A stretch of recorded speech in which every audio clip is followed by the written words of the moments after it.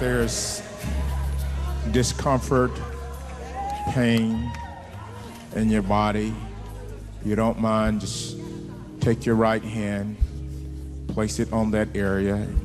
If it's on your right arm, and take your left arm and touch your right arm.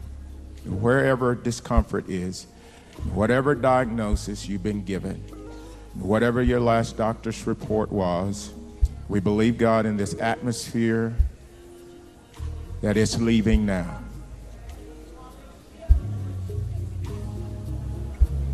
Where the Spirit of the Lord is, there is liberty. Tumors, lumps, cancer, sugar diabetes, lupus, it all has to leave, because this atmosphere is poised for miracles. Father, we bless you. Father, we honor you.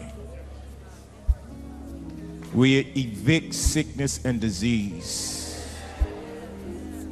now in the name of Jesus. Hallelujah.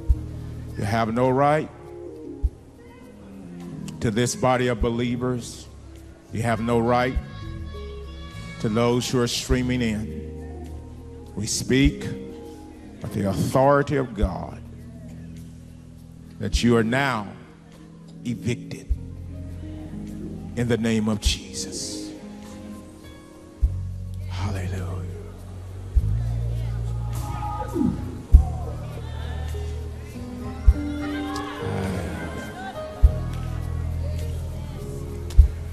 Praise is initiated by us.